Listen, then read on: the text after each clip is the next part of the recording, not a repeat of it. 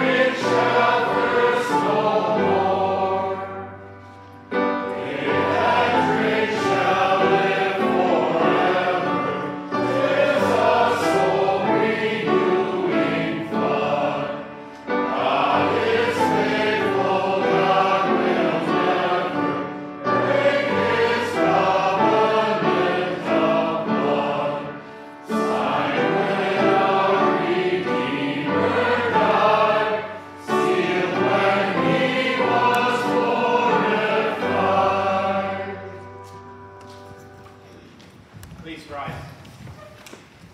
The order of worship we follow today is the order of service of word and prayer. I rejoice with those who said to me, "Let us go to the house of the Lord." How lovely is your dwelling place, Lord Almighty.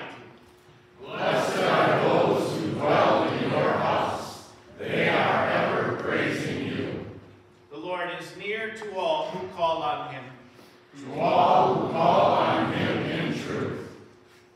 Teach me, Lord, the way of your decrees, that I may follow it to the end. Your word is a lamp for my feet, a light on my path. Faith comes from hearing the message, and the message is heard through the word about Christ. Let us pray. Blessed Lord, you have given us your holy scriptures for our learning. May we so hear them, read, learn, and take them to heart, that being strengthened and comforted by your holy word, we may cling to the blessed hope of everlasting life. Through Jesus Christ our Lord, who lives and reigns with you and the Holy Spirit, one God, now and forever. Amen. Please be seated.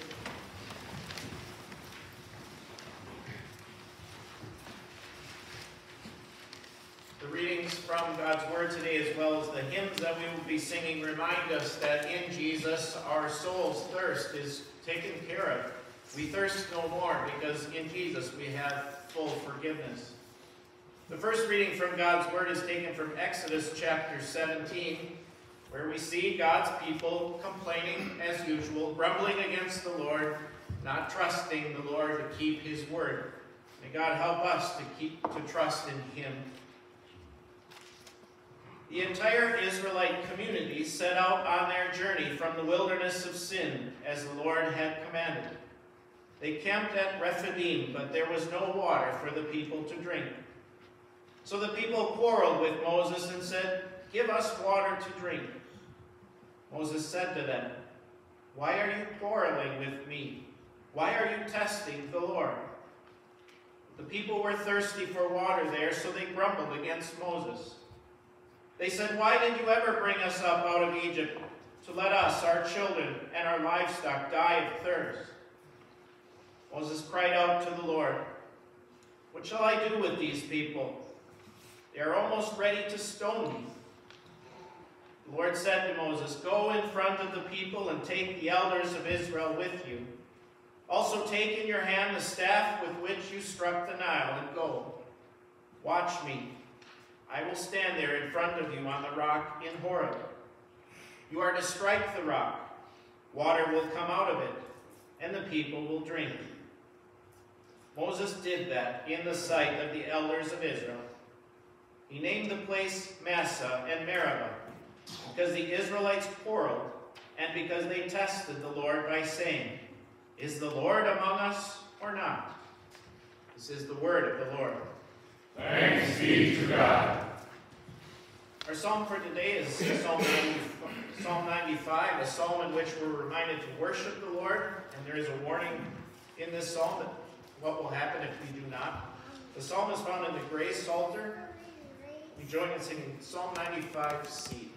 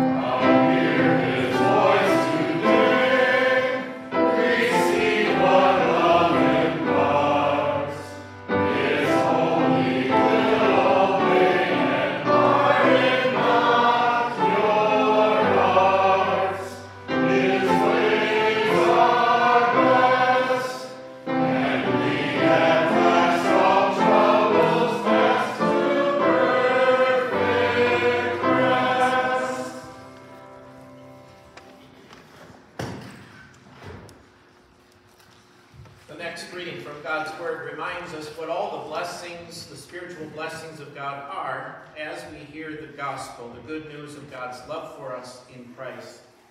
We read from the letter written to the Romans, chapter 5, beginning with verse 1. Therefore, since we have been justified by faith, we have peace with God through our Lord Jesus Christ. Through him, we also have obtained access by faith into this grace in which we stand, We rejoice confidently on the basis of our hope for the glory of God. Not only this, but we also rejoice confidently in our sufferings, because we know that suffering produces patient endurance. Patient endurance produces tested character, and tested character produces hope. And hope will not put us to shame, because God's love has been poured out into our hearts by the Holy Spirit, who was given to us. For at the appointed time, while we were still helpless, Christ died for the ungodly. It is rare indeed that someone will die for a righteous person. Perhaps someone might actually go so far as to die for a person who has been good to him. But God demonstrates his own love for us in this: while we were still sinners, Christ died for us. This is the word of the Lord. Thanks be to God. Please rise for the reading of the gospel. The gospel reading will also serve as the basis of the sermon. We listen to the Gospel of John, chapter 4. So Jesus came to a town in Samaria called Sychar, near the piece of land Jacob gave to his son Joseph. Jacob's well was there.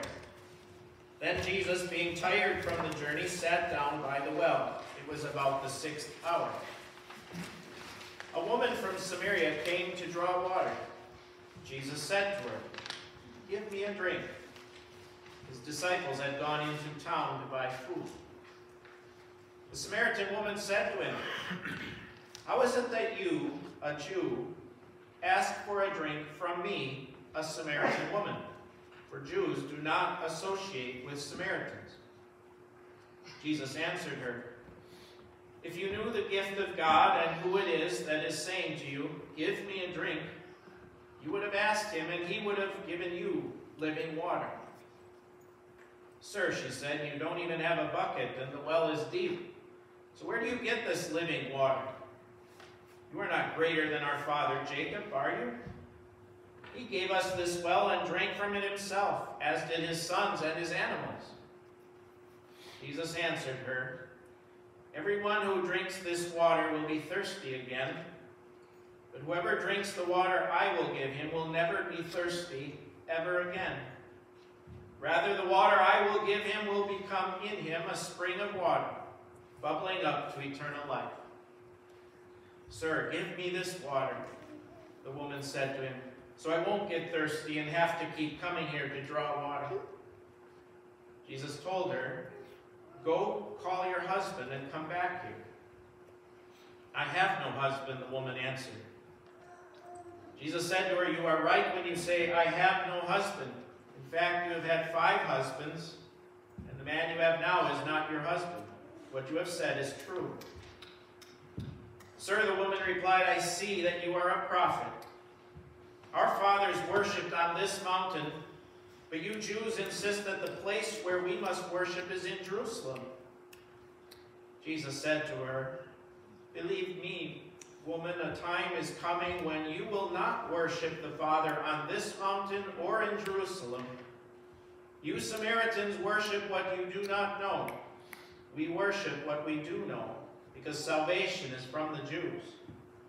But a time is coming, and now is here, when the real worshipers will worship the Father in spirit and in truth.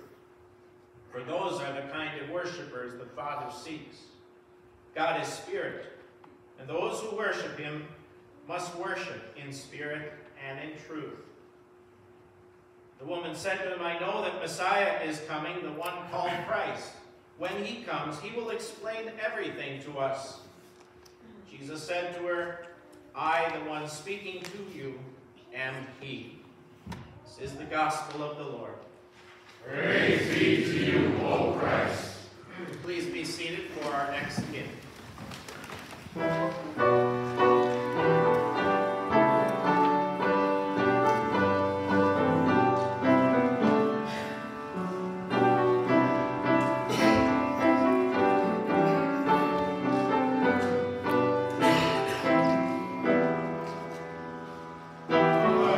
The voice of Jesus, say,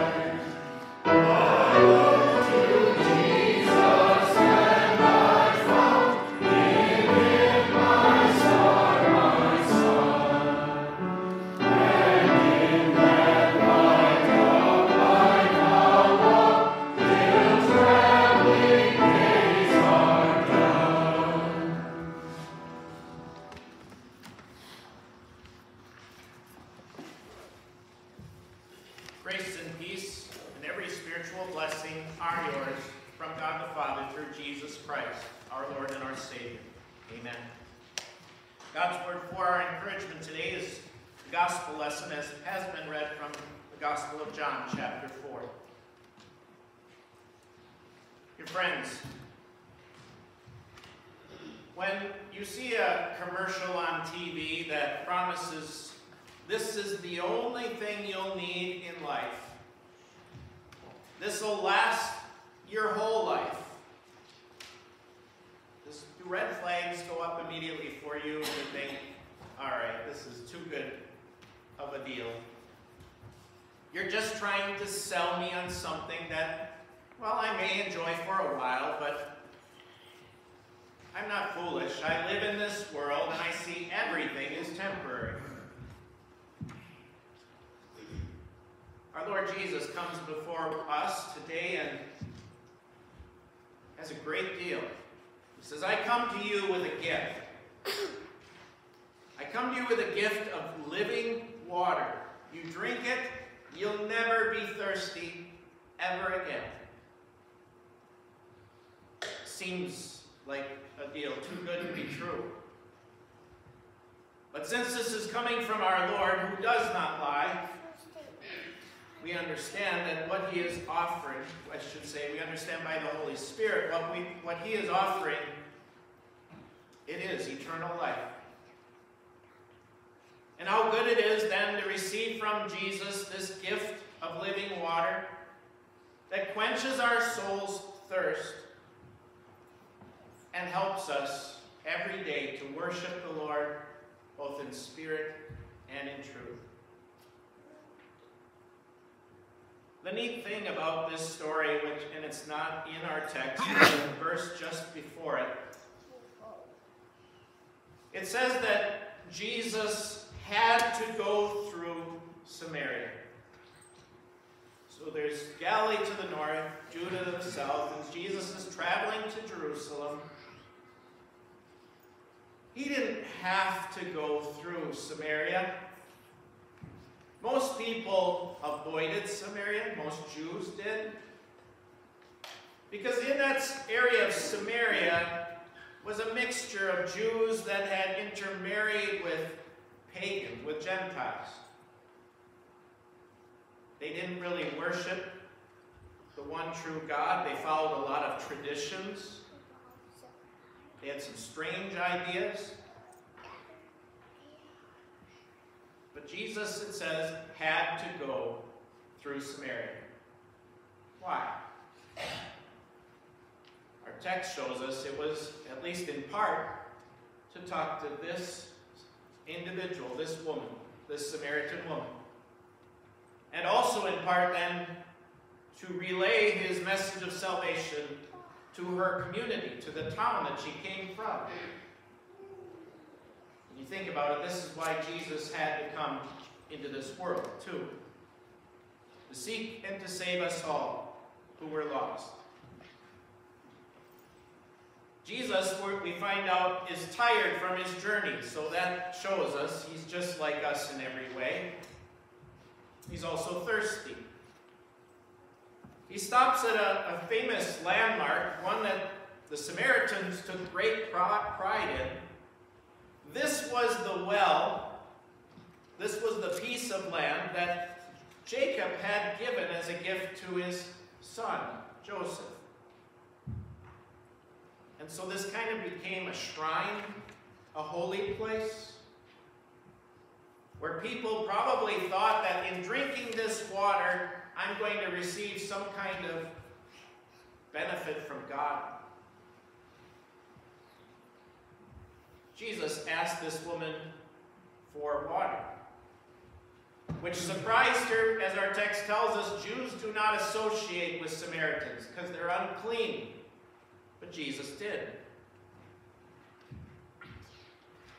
And Jesus then told this woman, if you knew the gift and who it is that asks you for a drink, you would have asked him and he would have given you living water. The woman was confused.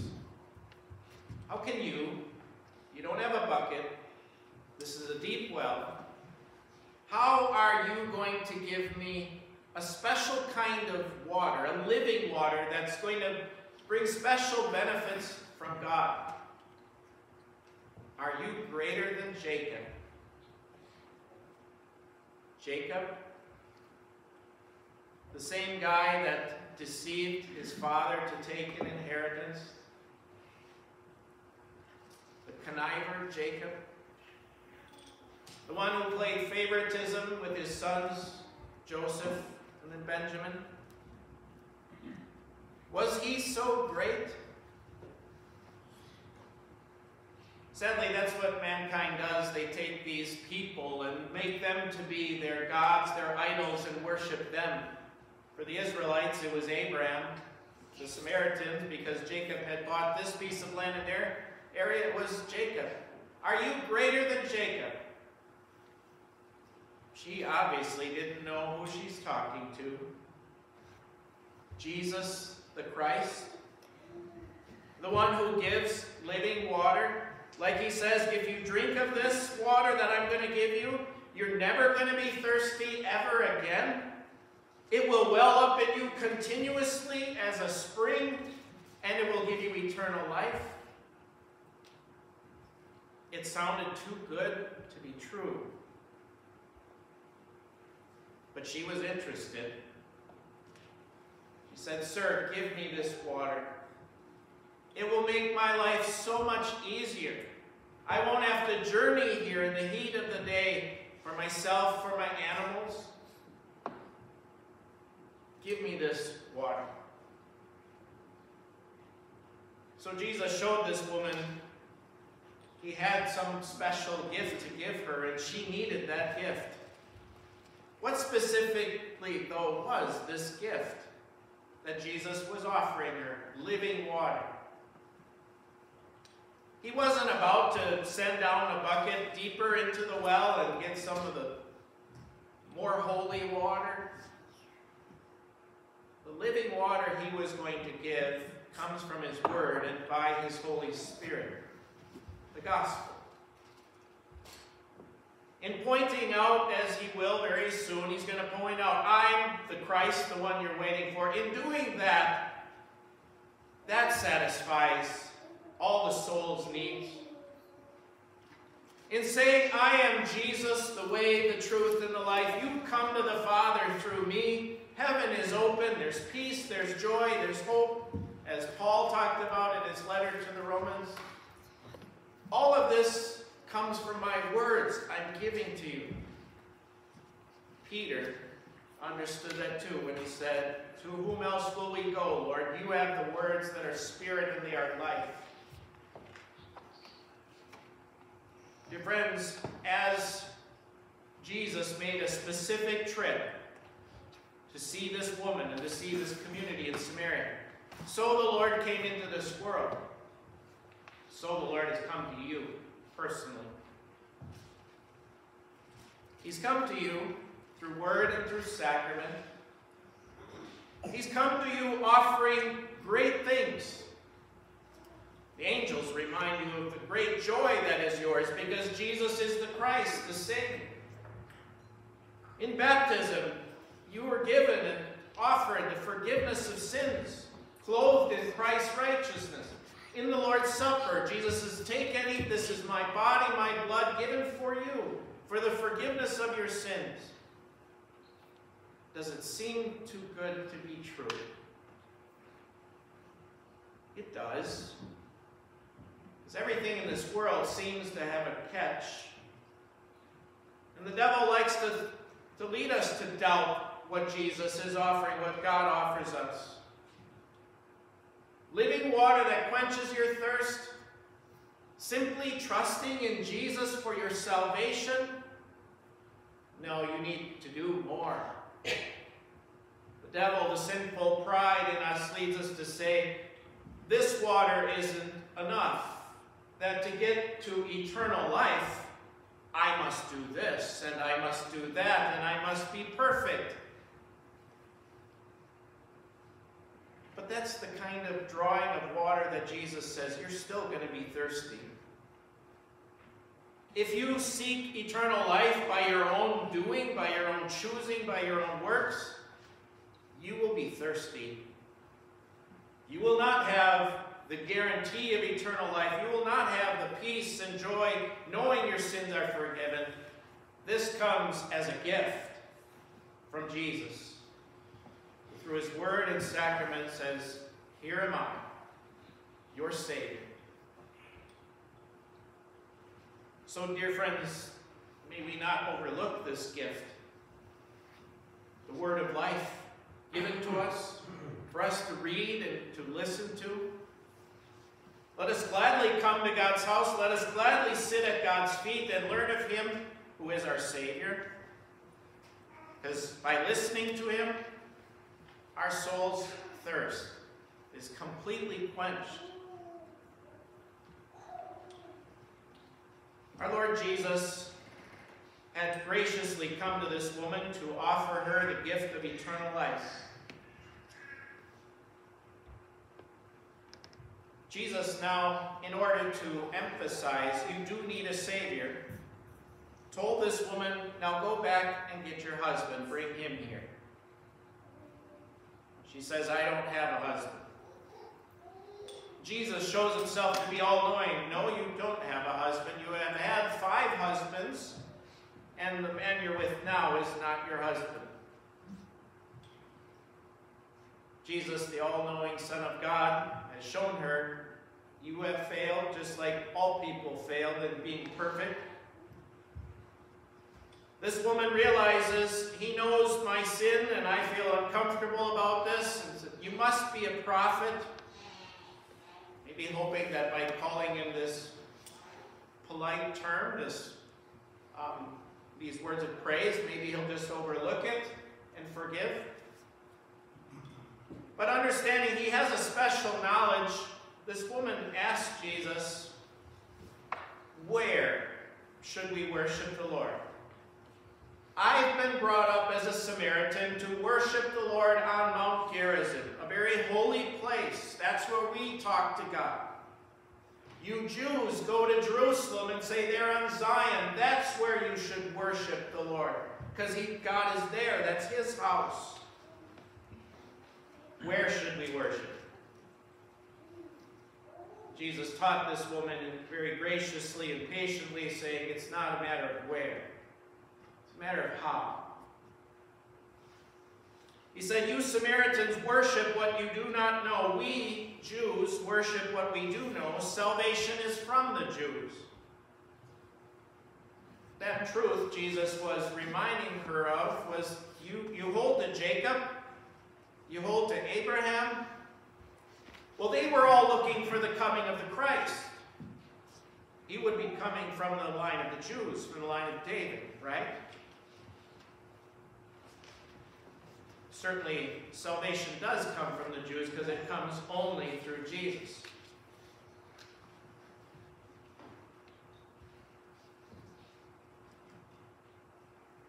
And then Jesus said,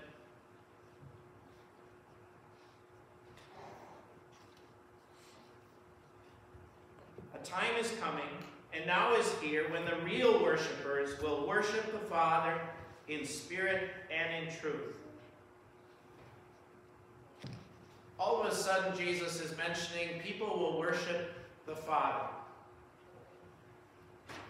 Where are people going to come up with this idea that God, who is the creator and judge of all, is their Father? They're going to come up with this only through the gospel.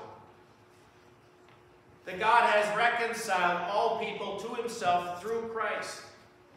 That in baptism, God makes people, sinners though they are, to be his children, his heirs of heaven.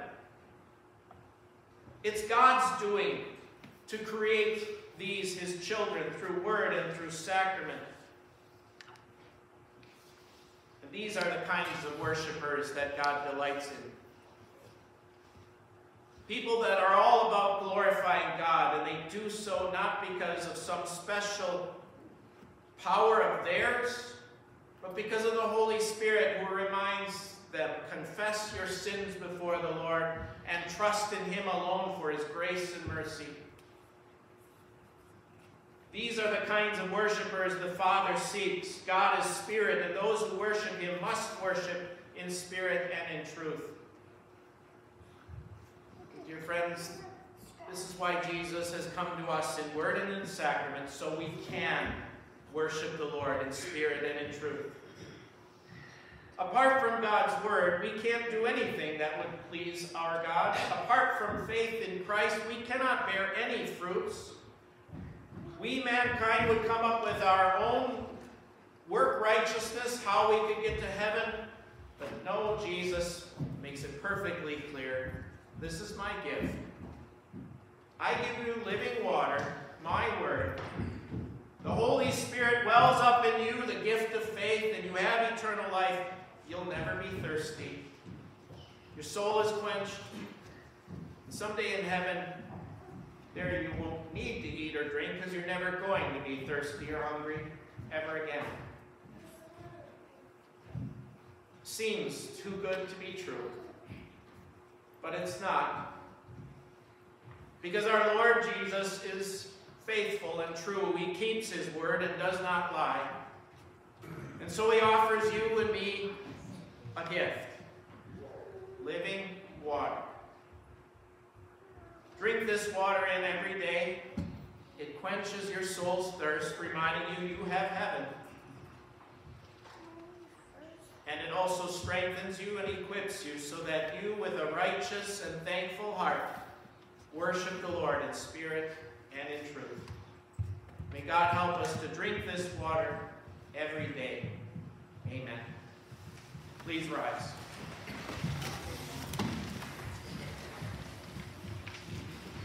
The peace of God, which surpasses all understanding, will guard you and keep you in Christ Jesus our Lord. Amen. We continue with our confession of faith. We use the words of the Apostles' Creed. I believe in God the Father Almighty, maker of heaven and earth. I believe in Jesus Christ, his only Son, our Lord, who was conceived by the Holy Spirit, born of the Virgin Mary, suffered under Pontius Pilate, was crucified, died, and was buried. He descended into hell. The third day he rose again from the dead. He ascended into heaven and is seated at the right hand of God the Father Almighty. From there he will come to judge the living and the dead. I believe in the Holy Spirit, the holy Christian Church, the communion of saints, the forgiveness of sins, the resurrection of the body, and the life everlasting. Amen. Please remain standing now as our thank offering is brought before the Lord.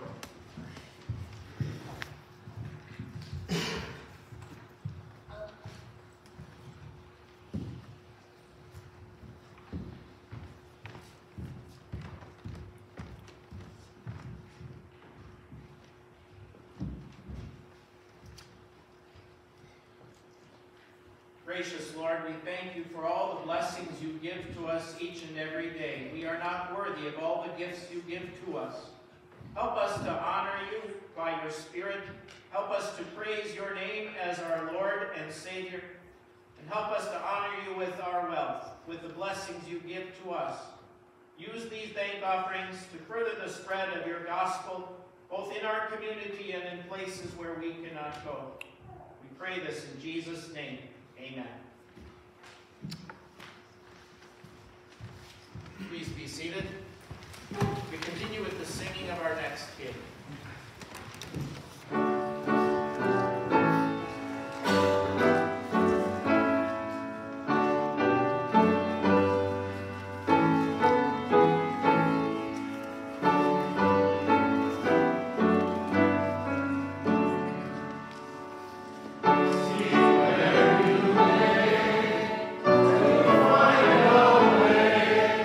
Let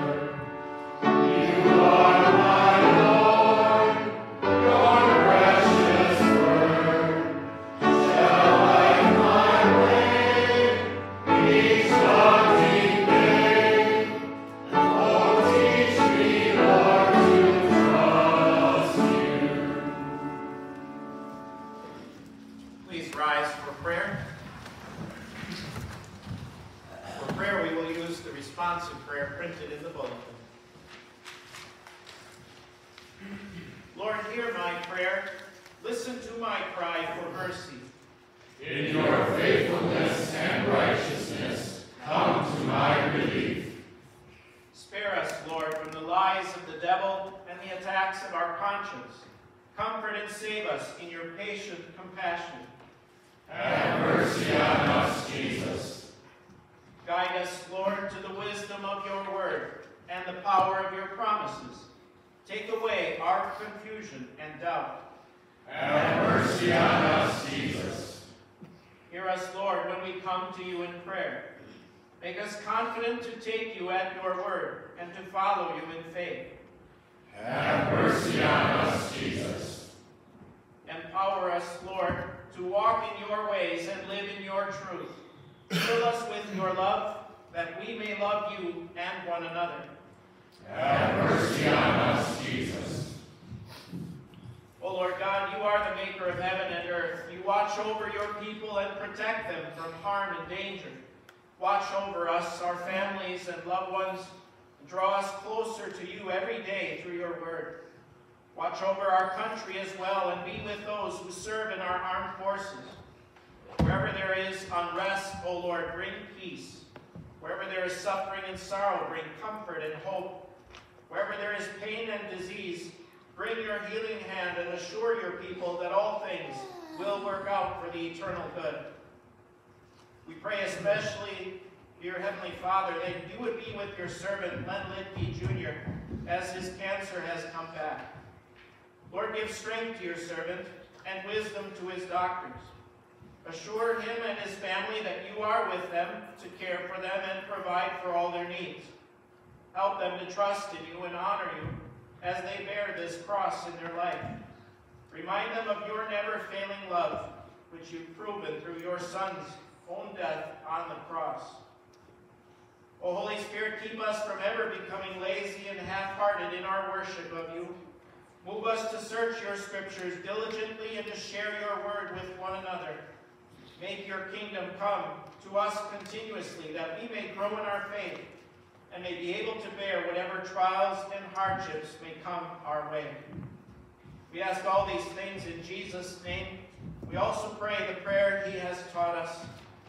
Our Father in heaven, hallowed be your name. Your kingdom come, your will be done on earth as in heaven. Give us today our daily bread. Forgive us our sins, as we forgive those who sin against us.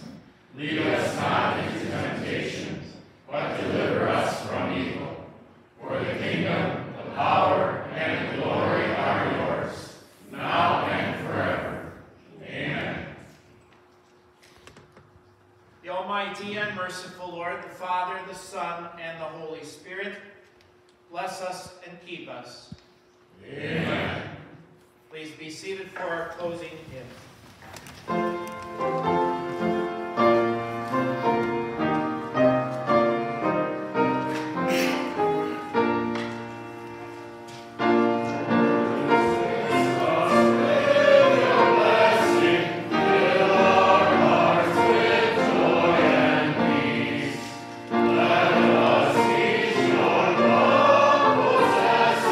Triumph in redeeming grace.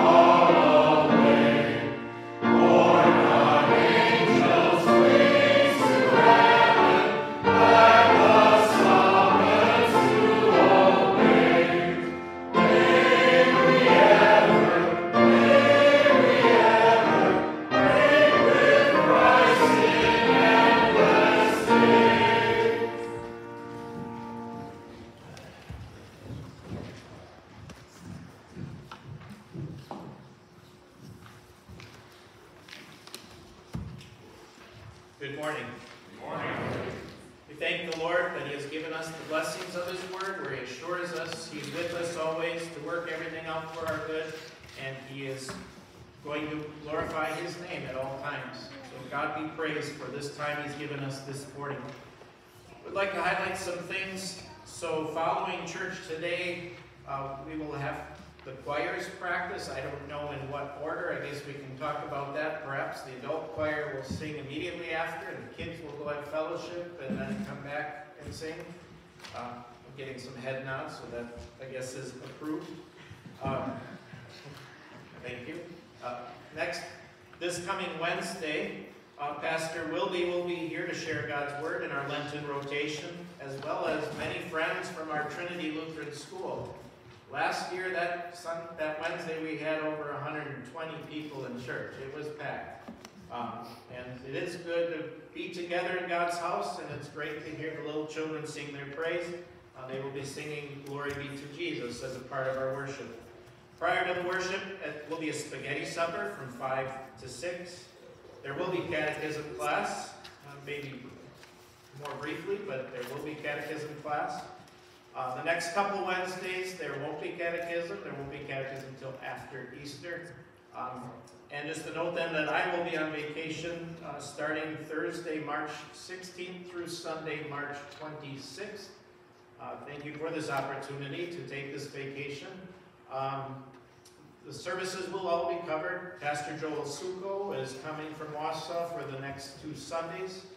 And then Pastor Wilby this Wednesday, and the next Wednesday, Pastor Peter Plagans from Wisconsin Rapids. Please greet him as he comes and helps out our circuit, our rotation.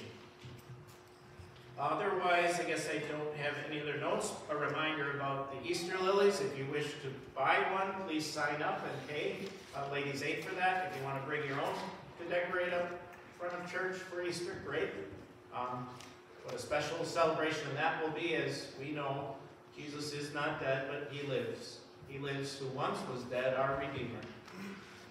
That's all the announcements I have. God bless you and keep you as you continue to worship the Lord.